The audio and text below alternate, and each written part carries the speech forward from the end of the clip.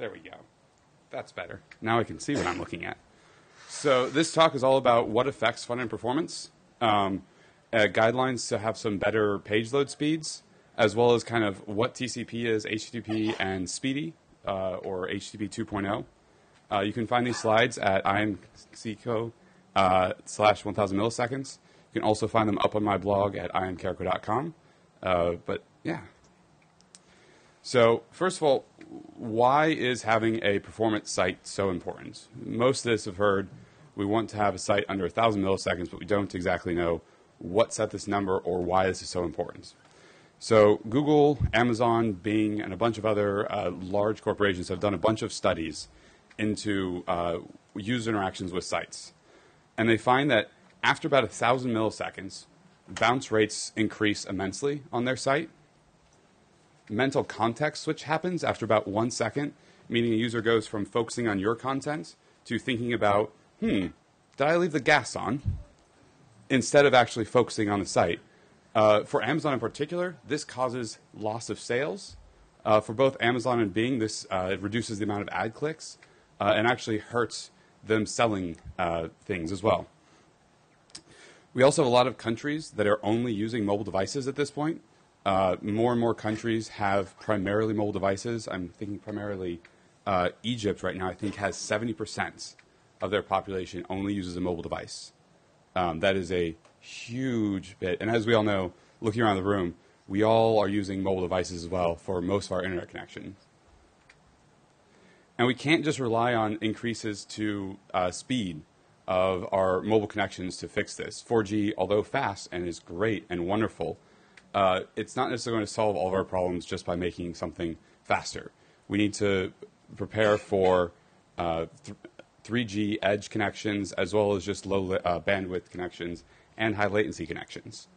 We can't necessarily assume exactly the conditions where our user is going to be as they're trying to access sites, so we need to make it as fast as possible so they can always access it no matter what.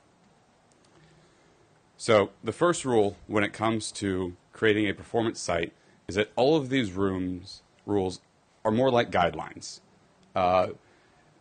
We have a few hard and fast rules like don't have any render blocking resources, but mostly every single site you're going to build is going to have a different set of libraries you're going to use, different set of CSS, different requirements, different needs, different user bases, and all of those will require you going through and trying new things, testing, playing around, and seeing what combination of these tools and ideas can be used to make your site as performant as possible. There are some things that might make a one site incredibly performant by, say, inlining all the CSS in the head of the each document. But that might also incredibly decrease the performance for another site where we need that to be cached more readily. So that kind of leads to the second bit, which is test everything. Much like Lieutenant Commander Data and Geordie LaForge do, every single time you're going to make a change, test it.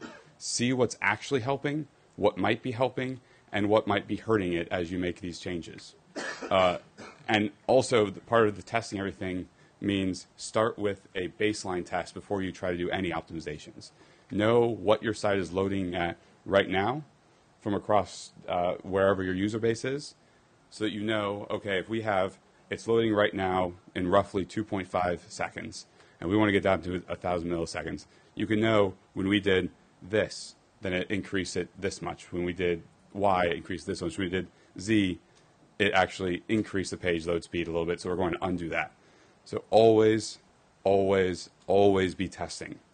There's a lot of tools online that allow you for all these tools. Web Page Test is a site that will test your site from servers from across the globe.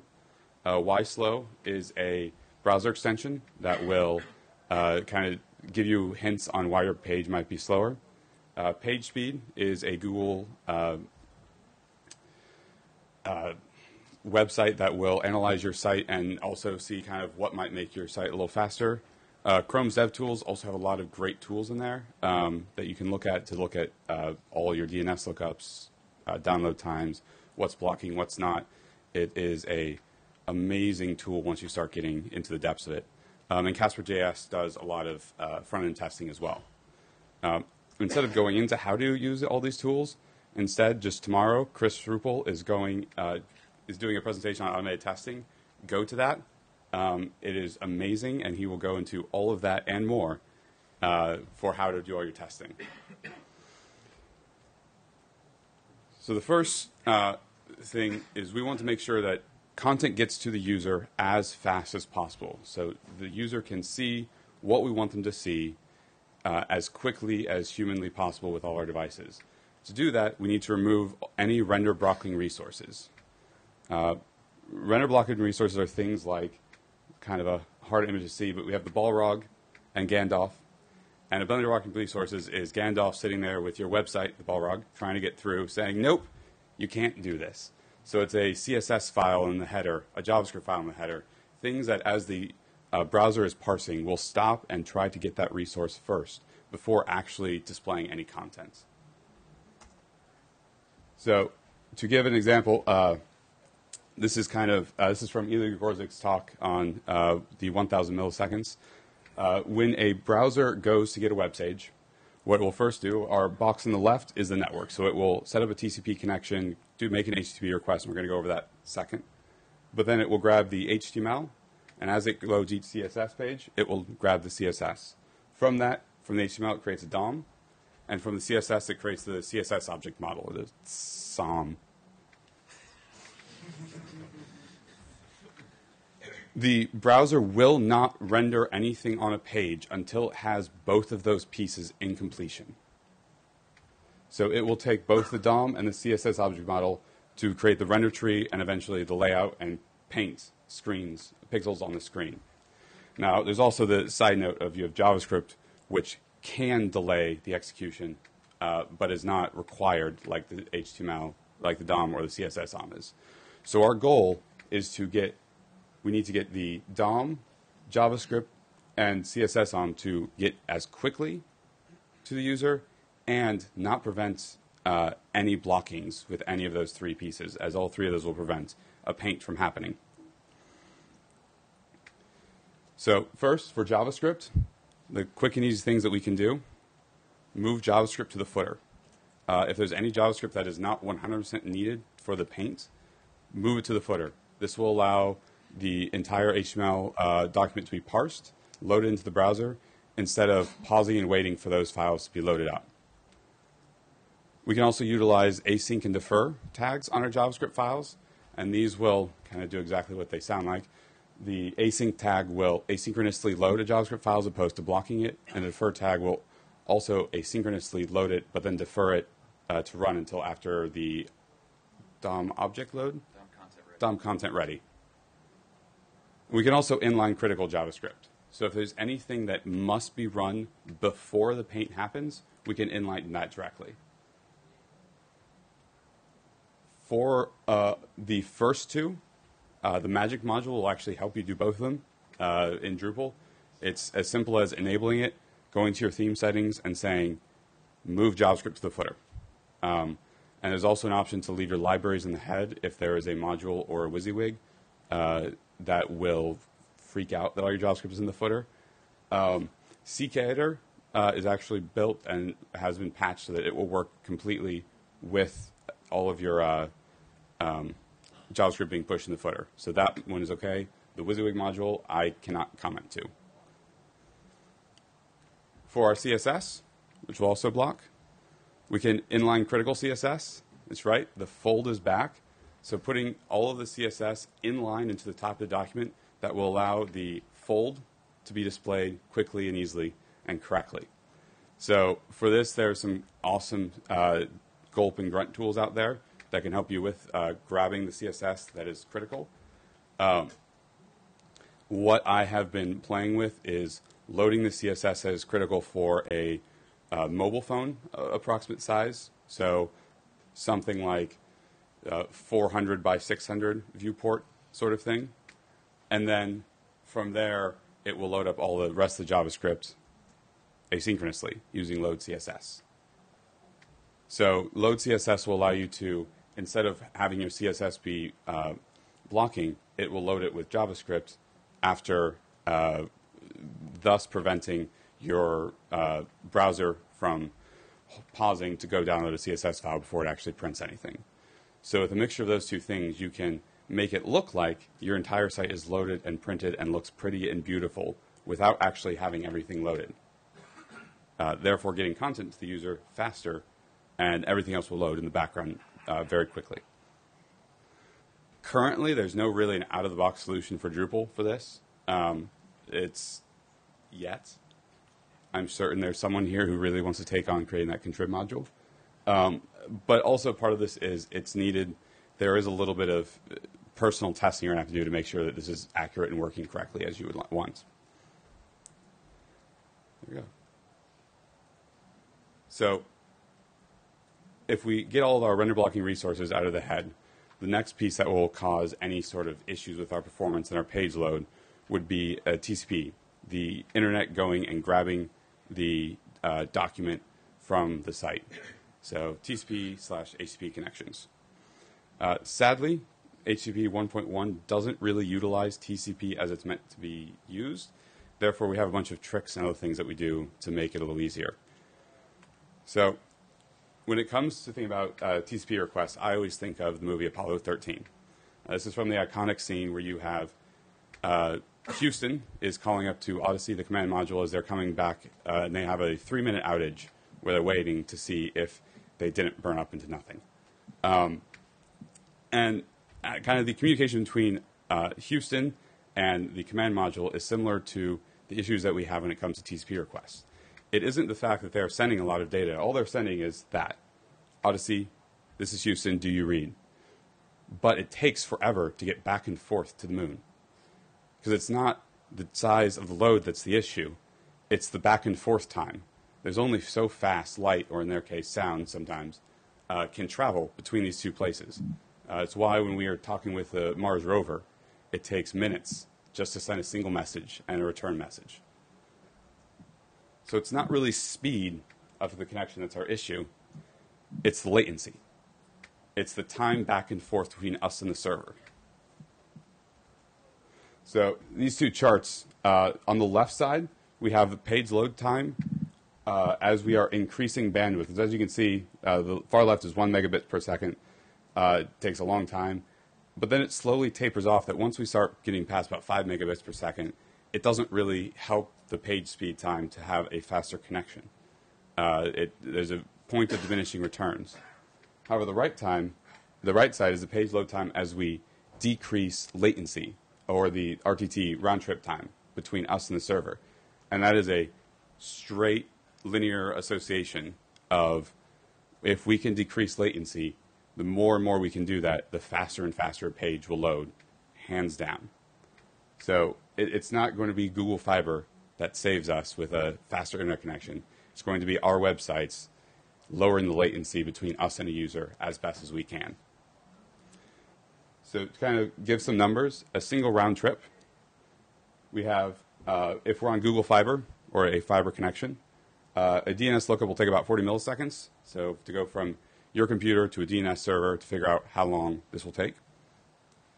A TCP connection will take about 60 seconds to create a connection between you and the server, more or less.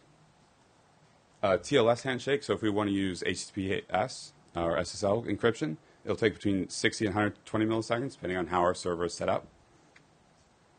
And then the actual HTTP request. This is the point where we can actually go and tell the server, now that I've initiated a request, we've set it up with a SSL connection, now give me index.php, is about 60 milliseconds. So that puts us at about 220 to 280 milliseconds that we've already spent just to initiate a single TCP request. So we have about 700 milliseconds of leeway time to actually make this the ability of loading our site in less than 1,000 milliseconds. The problem is, when we start going to LTE or 4G, those times increase. It's about 100 milliseconds to go back and forth between a DNS server. Actually, that's the required value to be real, true LTE. So that puts us at 400 to 500 milliseconds, meaning that half of our time is already taken away just in the initiation of a single TCP request. And when it comes to 3G, that time is increasing even farther. The latency for a 3G connection is immense. We'll up it to about 200 milliseconds for a single round trip, which turns it to 800 to 1,000 milliseconds to initiate a single TCP request. Now, all of these numbers are assuming that on our phone, we already actually have a connection with the tower that is enabled and active. So if someone has their phone in their pocket for, let's say, a half hour, and they get it out and load up Safari and go to your webpage, it will have to pause even far longer to actually go and get a direct connection to the cell tower before they can start this. So at this point, if we don't return something back in the very first packet response on a 3G connection, then we've already missed our target. So the first thing we can do to increase latency is the simplest version. Use a CDN. It's a fairly simple idea. We are most limited by the speed of light, by the distance it takes for light to travel from you to a server. So put your content in between those 2 points. Make servers closer. Utilize a CDN when you can. There's a bunch of services online between Cloudflare, Mac CDN, Amazon has a CDN. If you can use one, and if it's needed, do so. Now, there's also a point of, if your entire user base is in and around LA, you don't need a CDN in New York City. However, if your user base is all over the US, use a CDN in Dallas, Chicago, LA, New York City, so you can have the fastest connection time for all your users. The second thing we do is get everything to respond in the first packet response. So TCP will respond according to RFC 6928. This is standardized, and this is for newer servers. And you can check to make sure that your hosting company and your server is actually set to 10 packets. This is the initial response that will happen after a TCP request is made and that first HTTP request is made. And it's 14.6 kilobytes of data will be returned in that first set of packets. A good example of this being done is my blog. If you go to the homepage or any page, it will load the entirety of the site in less than 14.6 kilobytes. And then it will load everything else asynchronously after that. So it is purely the time between your phone creating a TCP request will load up the full site. This is the best way to actually have a performance site. At the same time, this is also incredibly difficult. This will require a lot of tuning your Drupal installation, loading everything asynchronously, and doing everything at 120%. There's also a bunch of tricks we can do with HTTP 1.1.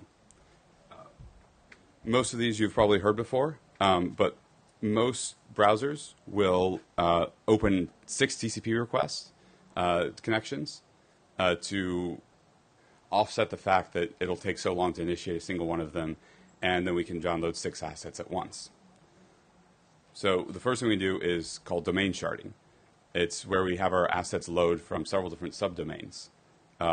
They're all technically loading the same assets as the main domain would, but by having all these subdomains that it's loading from, it will then load 6 TCP requests for each single domain, thus allowing us to have, instead of 6 TCP requests loading all of our assets, use, let's say, 8 TCP requests. Therefore, you can load 8 different JavaScript, CSS, or image files at the same time while not having any slowdown. We can concatenate our files. So putting our files together, Drupal does this for us automatically for CSS and JavaScript, which is great. But this will allow, instead of us having to go and initiate more TCP requests to download more and more assets, the less assets that we have, the better. Spriting, same idea. One big image is easier to download than 13 tiny images, because each one of those will require more back and forth from the server, which take longer than just receiving more data. And we can also inline assets. So where it makes sense, possibly base64 encoding, some very small images, inlining essential CSS or JavaScript, things of that nature. Because each one of those will require less TCP requests, which take less round trips between you and the server. And really the best thing you can do is, or the fastest request you can ever make, is the one that you don't make. get rid of things on sites that you don't need. If you're loading up the entirety of core CSS, why? You can remove most of that and maybe add the pieces that you do need into your own theme, and that will remove more and more data that would otherwise be added. So the best way to just fix issues is just make less requests to a server. So that's all for HTTP 1.1. Coming down the line, however, is what's called Speedy or HTTP 2.0. Speedy is a protocol developed by Google and a few other people that is the base for what HTTP 2.0 is going to become. It's fantastic. So what is Speedy, for those of you who have not heard of this before? Speedy does a lot of wonderful things to increase performance, and its goal was to have decrease the page load time by 50% just by using a different protocol. So the first it can do multiplex streams, meaning it can send multiple pieces of content back at once, as opposed to having to initiate 6 different TCP requests and each one downloads a single piece of content. A single TCP request can download all of your content. Thus, instead of needing the full round trip time for each one of those, so the back and forth to initiate a TCP request, it can use the one it's already created, so it can download everything in a single TCP request. Less latency, better for us. It can do request prioritization by having this CSS file and this JavaScript file is the most important. Get that there first, and then all these images can load after that. So it can prioritize what is needed by the user before anything else. Server push, this is what I'm most excited about. This means instead of currently where a user goes or a browser will download, say I want index.php and start reading it and say, oh, there's a style. Okay, now I want this style file. It will download, it will get the index.php, and with that, your server will say, okay, you also need these 2 files. And it's like, okay, and it will start downloading those files immediately instead of having to wait for the browser to initiate their request. The server will do it for us. Thus, again, less back and forth, less latency, faster site, all good things. It also removes redundant headers. So currently, all of our requests will have get index, the URL, the accept encoding, all of these headers that are repeated constantly throughout a cycle.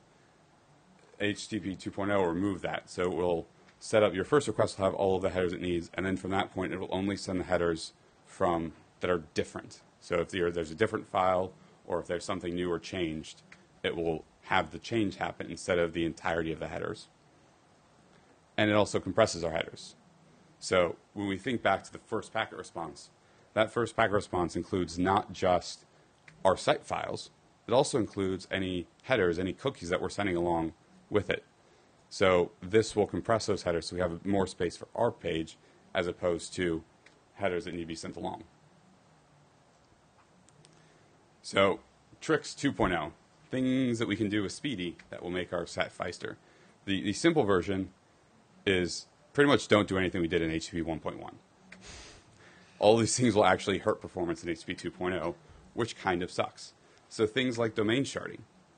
Domain sharding helps us most of all because it starts more TCP requests, thus allowing us to download more things. But since we only need a single TCP request with HTTP 2.0, and that will download everything for us, if we shard our domains, that means instead of getting all the performance power of a single request, we'll have multiple requests that we're getting. So sharding is something we shouldn't do if we're using Speedy.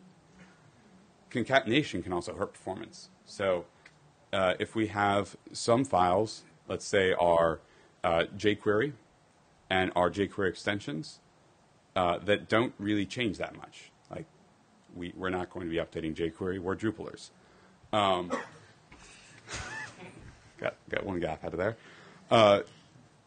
But if we concatenate that with, say, our site's JavaScript file that we are updating once a week with changes, updates, new things, then every time we update that, if we concatenate everything together, it will go and download all of jQuery, all of these extensions, and all of our site files. However, if we don't concatenate those together, then we have our jQuery and our library files that are pretty much static will stay in browser cache, and then everything else will get loaded asynchronously, or everything else will get loaded as it changes. So we can load this much every time we make a change as opposed to this much. So utilizing server push for important assets, this is the one thing that is going to be interesting to implement, and I have yet to do a lot of testing on implementing server push. This is because only Apache has implemented server push. I use Nginx, which hasn't gotten there yet. But using server push to actually send out all our assets along with our files is one of the most important things that we can do. And this will decrease the back and forth that we need, and will be fantastic and wonderful, and all of the angels in heaven will cry tears of joy. So there's a Speedy module that I'm researching to see how we can implement server push in Drupal. It's a little bit more complex, so I don't want to just throw out some code and say, use this. I'm doing a bunch of testing right now to see what we can actually do to implement this properly. So a case study of kind of putting all of this stuff together, what it can achieve, and what happens from doing this, is my blog. Because if I broke my blog, I wasn't going to get a complaint from a client. So if you want, you can go to iamcarrico.com, preferably not all at once, stagger yourself so you don't destroy my server. But I did a lot of testing to see what could actually help a site, what will help performance, all of these bits and pieces that I have just talked about. So it utilizes Speedy. It is not using server push, but everything else it is using Speedy 100%. It has a custom CDN. I'll explain why I need to do CDN in a second, but I have a server here in Amsterdam, one in New York, and one in Singapore that is delivering the content at all times. So unless you're in Australia, Africa, or Latin America, because DigitalOcean doesn't have servers there yet, your content will be very, very close to you. And then to do that, I actually moved all my DNS to Route 53 on Amazon Web Services. Amazon Web Services allows you to use different IP addresses depending on the latency between the user and an Amazon data center. So Amazon keeps track of which data center is closest to different IPs, thus increasing or decreasing the latency as best they can. I also inline all of my critical CSS on the first page load. So when you initially go to the site, you'll get the entirety of the site's CSS in your header. And then it will load up asynchronously the styles and the fonts from there. On the second page that you go to, it will just put the link tag, as it's assuming that you're going to have all of your files in the browser cache. So this decreases the idea of the fault or the initial page load speed at the first by putting everything in line, but it also doesn't decrease further page loads by trying to do this asynchronously in the future by putting everything, just assuming that you're going to have it in the browser cache, which you should have asynchronously loaded on the first page. So both the first and subsequent page loads will be just as fast, if not faster. And this is the reason why I had to build my custom CDN. Doing a solution like that requires an enterprise plan with any CDN, and I love you guys, but I don't have $5,000 a month to pay for that. Hence me building my own. And then it loads all the rest of the CSS asynchronously. So all of the fonts and all of the style.css will all load asynchronously after the initial paint. So the results, my page speed score and YSlow score are both 98. I am, one of those points is thanks to Google Analytics. Their script doesn't use expires tags in the future because they need the ability of changing it constantly. And then I also don't gzip some of my assets because the asset is so small, it would actually take up more browser time to compress it than it would be just to send it plain text. Pinged them. The score of 93, I forget exactly what they want me to fix or change. But I'm getting about sub 500 millisecond page loads or content paints, any of the places I've tested from. So across Europe and the US and in Asia. Can't test from China, though. My site is blocked there. Web page test, the same thing. About 400 to 800 millisecond load time. Usually all A's. Occasionally my server responds slowly and I get a beep. So what's next on my testing thing for this site? There's actually there's a full blog post, and the code for both my site and my server setup is completely online on GitHub. If you go to my site, there's a blog post on exactly how everything happens, and it's purely open source. What's next in line for things is just to never stop improving. There's always going to be something new or little things to try and test and play around with. And both with my site and with any site that you make, I highly encourage you to play around, test new things, see any little performance benefit that you can get. Try to hit the big things first, gzip assets, CDNs, loading CSS asynchronously before trying to do any weird hacky things like loading 2 different pages depending on if your assets are in browser cache. It helps, but do the big things first. With that, are there any questions? Yes? So the first thing you notice when you go to iamcarrico.com is it has no image assets whatsoever, and it's very thinly styled. So what do you say for, when that's not an option, and say procedural images aren't an option either, what's the takeaway there? You are absolutely correct. I cheated immensely in that my site loads because I don't use JavaScript or images. Sorry, guys. That's what he said to do. I said there's a couple things. One, optimize images, things of that nature. Get them as small as you can. Where possible, always use SVG over other file formats because SVG you can gzip and it's all text. Make sure you're using the right file format. So if you're using PNG images for photos, don't use JPEGs. Use progressively enhanced JPEGs, any of those fun tricks. And do as much as you can to actually try to remember if images load asynchronously anyway. So it won't affect necessarily the first packet response issue, but make sure that past that point you're making them as small as you can. And the idea of the post of one less JPEG, it is better to remove an image from your site than it is to, say, remove jQuery, because a single JPEG will be much larger than jQuery does. A bit of an extension on that, really, but it's all of the time, a designer's come up with a website, and then you go, right, that's not going to load very quickly, mobile or anything. Is there anywhere kind of out there online at the moment that's kind of doing a good job at describing it to people that aren't very technical, but look good on the internet and stuff? So when they go about designing, they're taking some of these things into account, maybe? So that depends. How we generally go about it is when we have a project, we set a performance budget. So we have a specific budget of the site must load under these circumstances at this speed or do this. And we set those, and those are relatively firm. So when it comes to designing on the web, it's not about creating a pretty picture. It hasn't been about creating a picture since we started using Flash. And may it rest in peace. At this point, building a site isn't about you have to utilize the constraints of the web.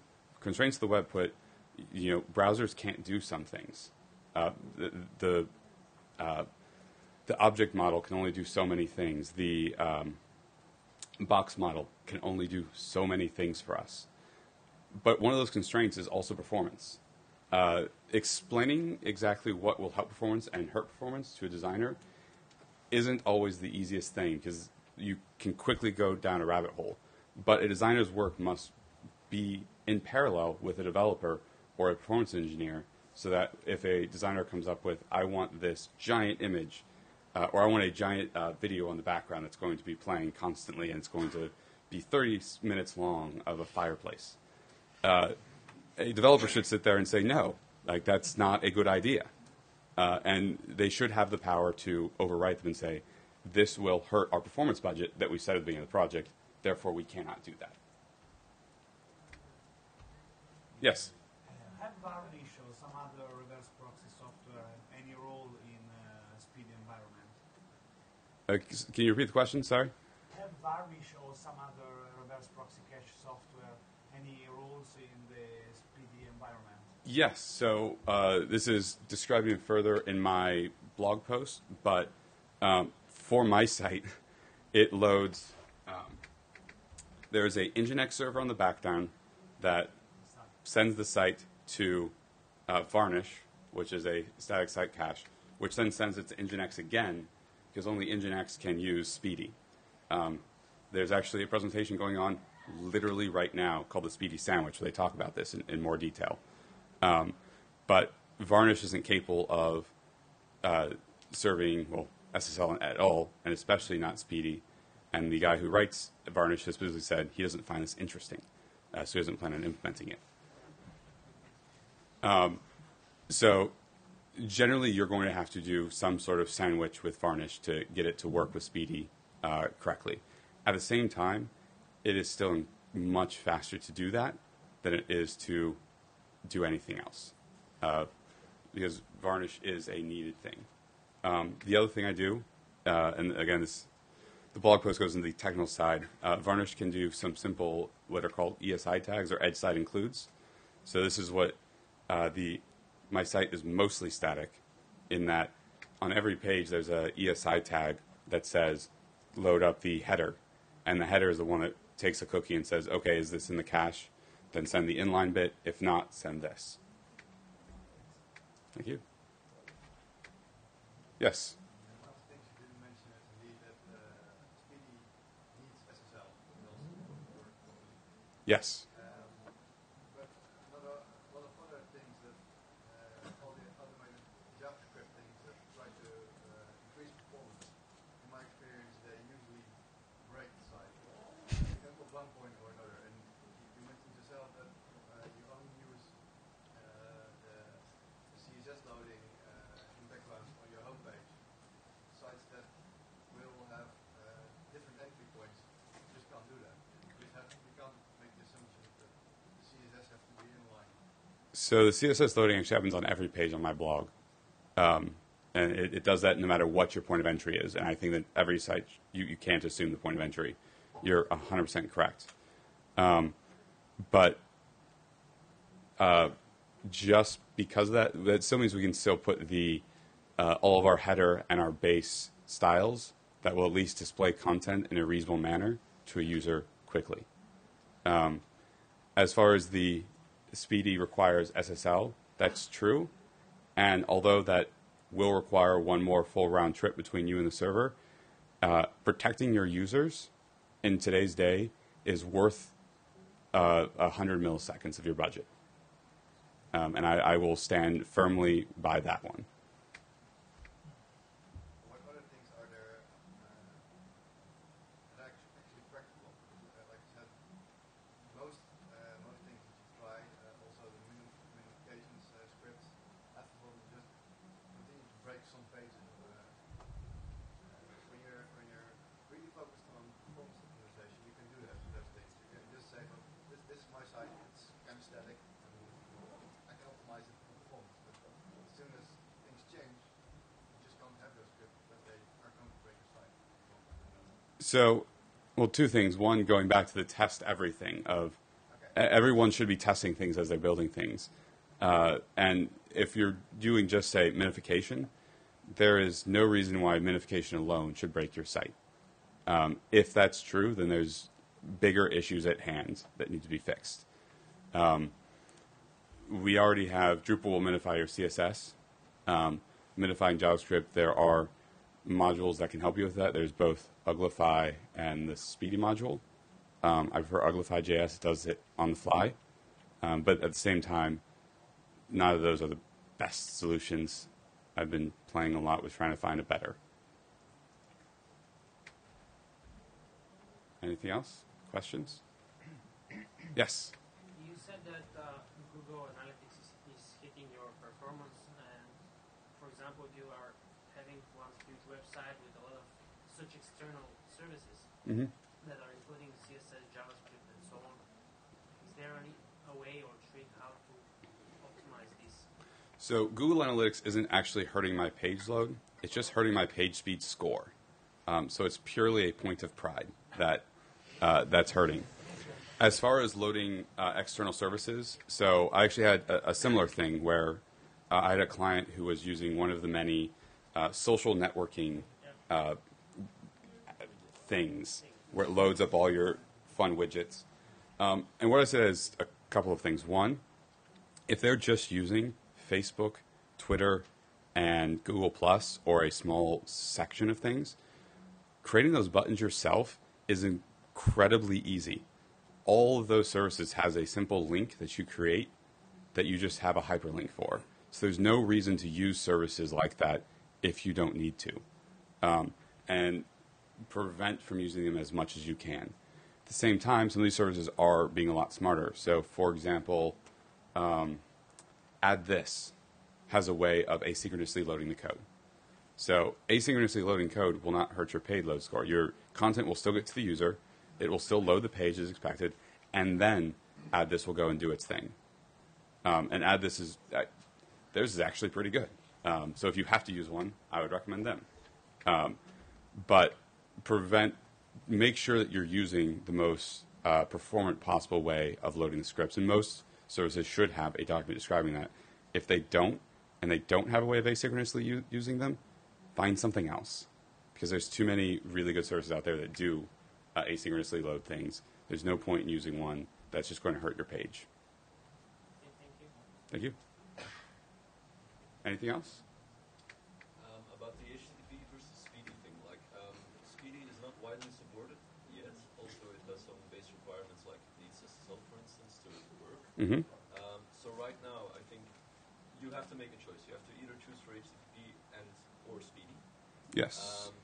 Is there a way to, like, I can imagine scenarios in which you would want optimizations for both. Like you have a website specifically for each, for example, but you also know that there's rich clientele that has MacBooks, etc., that can support Speedy software.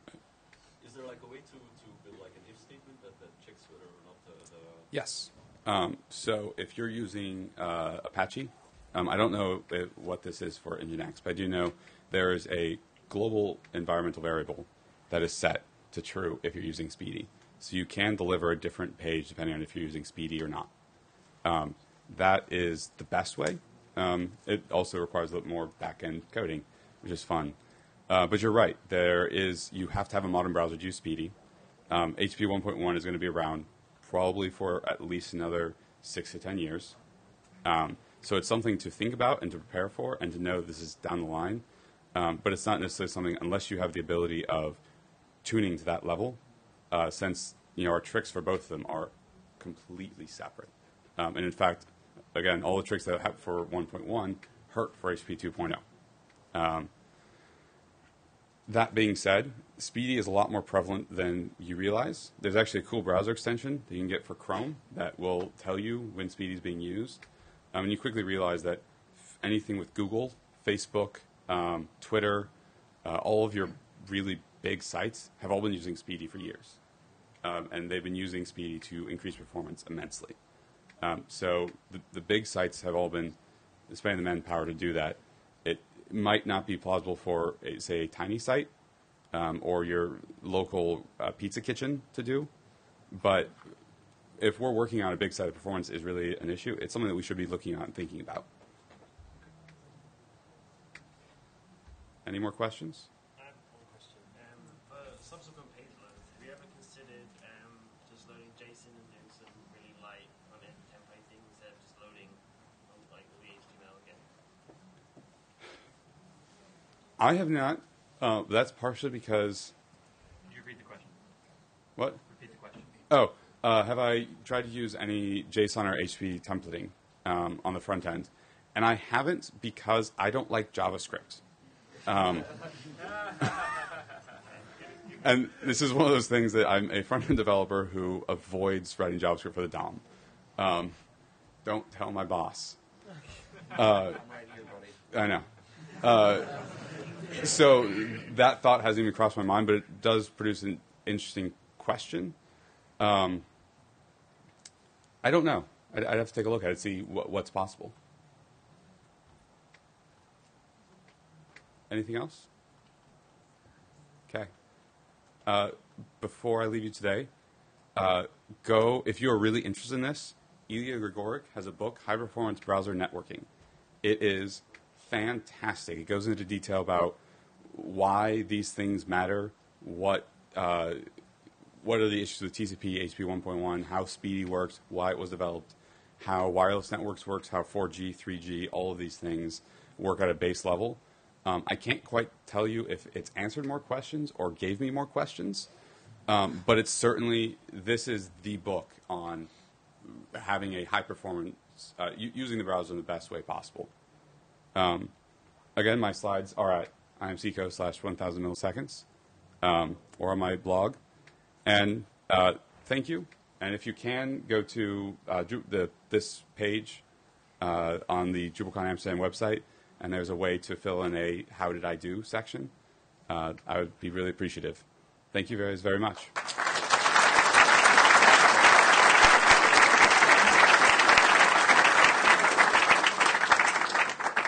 Also, stickers and buttons. T-shirts. And T-shirts.